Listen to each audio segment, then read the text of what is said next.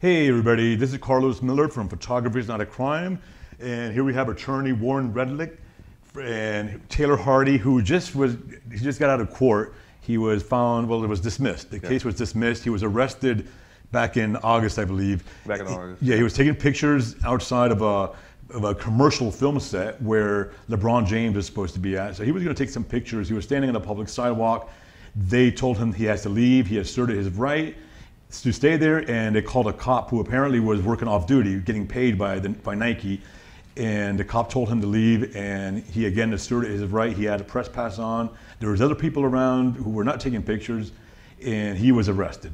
And I wrote about it on my blog, and this time I really wasn't as aggressive about it as I would have been normally. For example, he does have a video of the arrest, which we never posted, which shows the cop was being very aggressive with him, although the cop said in his report that Taylor was being verbally aggressive. And so we wanted to see how this played out if they decided to pursue it like they do with my cases, where they try to go all out and they end up losing. And Warren, who happens to be a photographer and a crime reader, he's an attorney. He moved down from New York. He also ran for office at one point up in New York. Once or twice. And he reached out to me and said, look, I'm looking for cases to do pro bono. I have to do pro bono cases. I believe maybe every few hours, some hours every year. 20 hours a year, I think. 20 hours a week. So I said, I got the perfect case for you. Taylor Hardy was, he's a student at school, so he doesn't have a whole lot of money to spend. He works and he goes to school. So I said, let's pair these guys up. And they did. So, Warren came out to represent him, and they filed a motion to dismiss, right? Yes. Okay. And just to be clear, I got to deal with what's presented to me. So the way the police presented the case had nothing to do with filming. The police presented the case as the officer told Taylor to leave, and Taylor refused to leave, and he charged him with obstructing an officer resisting an officer without violence. And resisting an officer, it has nothing to do with whether you're filming, whatever. The officer claims he's carrying out what's called a legal duty under the law, and he did not comply with the officer's instructions and resisted without being violent, but by not giving in to the officer. So it's kind of a bogus charge inherently. Yes.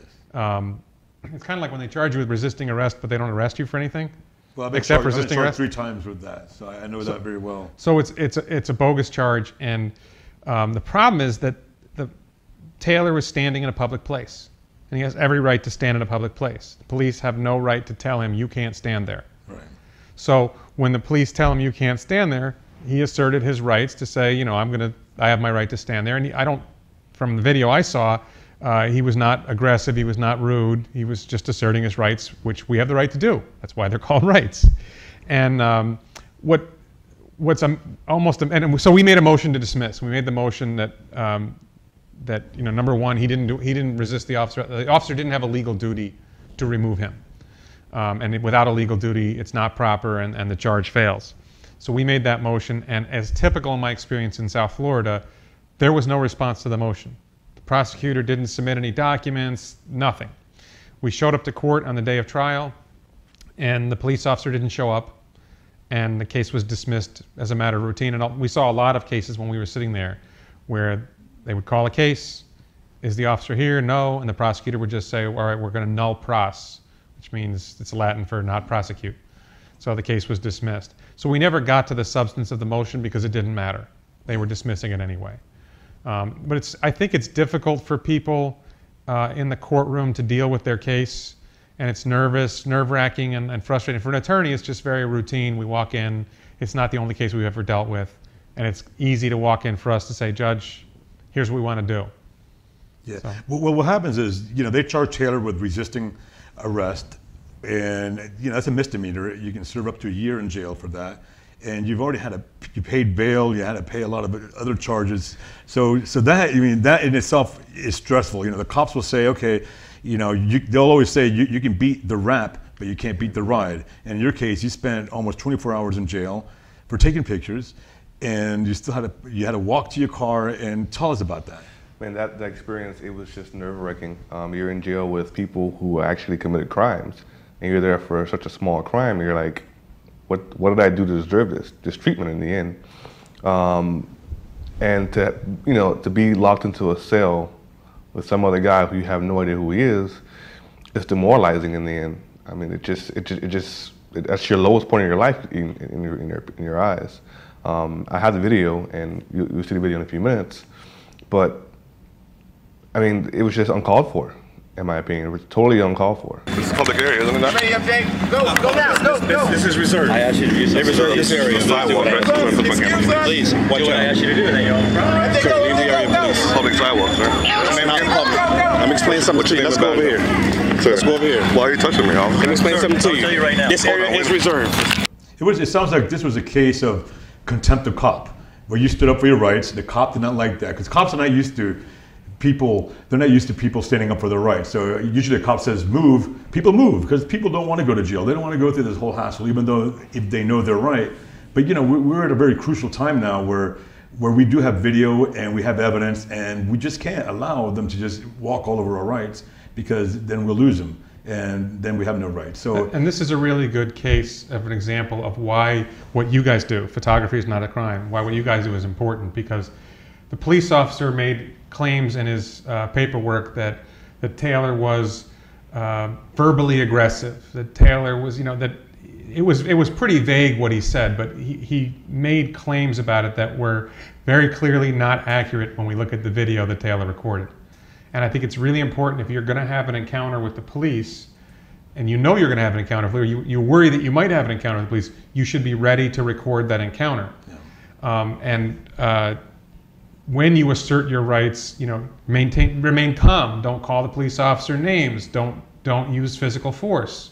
Don't push the officer. But at the same time, the minute he pushes you and you don't back down, you've resisted an officer without violence. Yeah. It's absurd, but that's the way it is. That's why you want to record the encounter, so a judge or a jury are going to see that and say, hey, wait a minute, what's going on here? And the more that people record these encounters, the more that happens, the more you're going to see police being more careful. Because what we really want, the real purpose of this is, we want a society where, I talk to people about these encounters, and they say, well, they're worried. They worry about what the police might do to them if they assert their rights. Yeah. And we want to live in a world where people aren't afraid to assert their rights. And by you doing what you're doing, you're making the bad cops nervous. And you're making them more careful. And we want them to be more careful. We don't want the bad cops to harass innocent people. We don't want the bad cops to violate people's rights. And we want people to feel comfortable asserting their rights. Yeah. And when I tell people that I encourage people not to talk to police, well, won't they get mad at me? Well, they might get mad at you, but you have the right to remain silent, and you ought to remain silent. And I can do this now, I guess. I have this card that I use. It says, I remain silent, no searches, I want my lawyer. And at the bottom in red are some language about, to the police officer. It says, please put any tickets under windshield wiper. It says, please put any tickets under windshield wiper. I'm not required to sign section 318.14 subsection 2. I'm not required to hand you my license, section 322.15. Thus, I am not opening my window. I will comply with clearly stated lawful orders. Now, the point of that is, number one, I remain silent. You've asserted your right to remain silent. Let's just clarify. That's if you go through a checkpoint. This is for a traffic stop or a checkpoint. You're in your car. If you get pulled over for speeding or running a red light, you don't have to talk. You can just show them that. I would say any encounter with the police. I have a business card version of it too, that you can just hand to police, and it's just smaller, and it only has the 3 lines, because this is specifically for a car. But the idea is to hand it to police. I'll show the business card too. The idea is to hand it to police. If you encounter the police on the street the way Taylor did, you have this, and it says, I remain silent, no searches, I want my lawyer. And the card is carefully tailored for the situation that, this goes back to, we talked before about photography is not a crime, and specific cases that say you can record. Well, there are specific cases that say you have the right to remain silent. There are specific cases that say you don't have to consent to searches and you have the right to an attorney, and there's specific constitutional amendments. So what happened was, there was a recent Supreme Court case, I think you mentioned to me earlier, where the Supreme Court said that somebody has to affirmatively assert their right to remain silent, which is kind of like a catch-22, right? You have to affirmatively assert your right to remain silent, so you have to say I'm remaining silent. You have to not be silent in order to be silent. Right. It's a catch-22, and that's nonsense.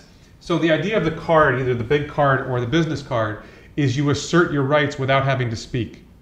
And that's important because I, as your lawyer, do not want you speaking. I don't want you to talk at all. I think one of the motivations for me about doing this also, there's been a string of videos lately where a guy goes through a checkpoint and he records the encounter and he says, "Officer, am I legally required to answer your question? Officer, am I being detained?" He just told you to pull over. You're being detained. Yeah. You know, and no, you're not. You know you're not legally required to answer his question. You have the right to remain silent. So don't answer any questions. But those cards are specifically tailored for Florida, right? Because you put this particular card, I have one for New York and I have one for California. This particular card is for Florida. They're on my website. My website is fairdui.org, FAIRDUI.org. That's a general website advocating for fair drunk driving laws. So people can order those if they want? You can just download the PDF and print it. In theory, I'm going to mail people. Yeah. If somebody in South Florida wants a free copy, I'll mail it to them, because for me, there's sort of a side benefit of marketing, because my contact, it has instructions on the back of the card, which you're not going to be able to read here, but it has instructions that explain the card in more detail. Place the other side against the window of your car so the police can read it. So the idea is you put this up against the window of your car, and that's what the police officer sees. Okay? And now the police officer's got a challenge. What am I going to do next? So then it says, do not speak at all, not one word. This is a big frustration I have as an attorney with my clients.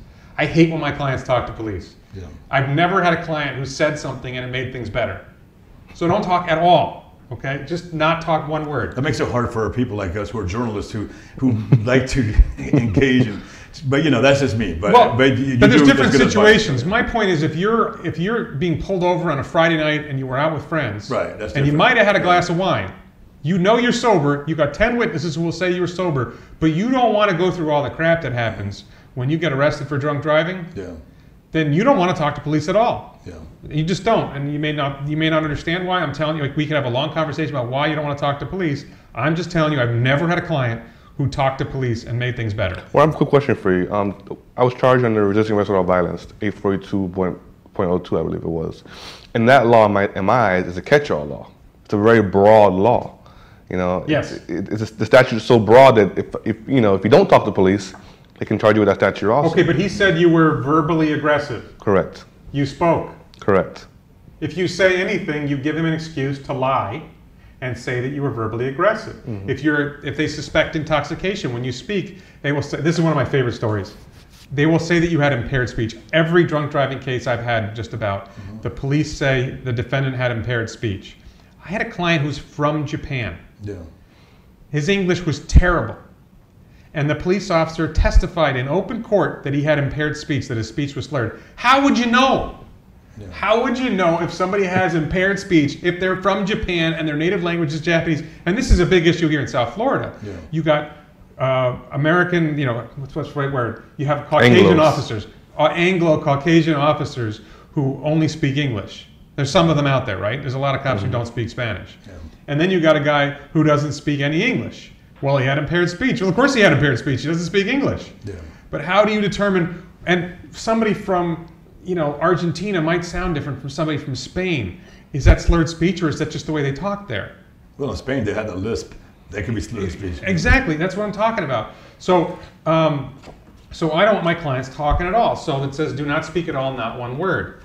Then it says, record everything with audio and if possible video. You really want to catch the recording, because when the police officer says you were verbally aggressive, if the recording shows you said, but officer, I have the right to film here. Obviously, I don't want you talking at all, but if he says you said something and the audio shows you didn't say anything at all, now we've got a problem where the police officer is caught lying, and that's the goal. The goal of the audio and video is to catch when the police lie, because the thing is, I'm sorry, there's some good cops, there's some bad cops out there, but I've seen a lot of cops lie in my career, a lot, and I've caught a lot of them lying. And it's hard to persuade a judge and a jury that it's a lie, because they don't want to believe that they're lying, but when it's on video, it's much more powerful. And the other thing, you want to keep your hands where the officer can see them. Yeah. Because there's a legitimate reality for police officers. Their number one goal every day out in the job is to get home safe. Yeah. And there are people who are dangerous to police officers, and we want police officers not to feel threatened, because when a police officer feels threatened, he gets more leeway in how he treats you. But generally speaking, you don't know whether you have a good cop or a bad cop. You don't want to ruin a good cop's day. Yeah. You want to be reasonable with a good cop. You still want to assert your rights, but you don't want to make him nervous and scare him. So you want to make sure your hands are visible so they're not worried about a weapon.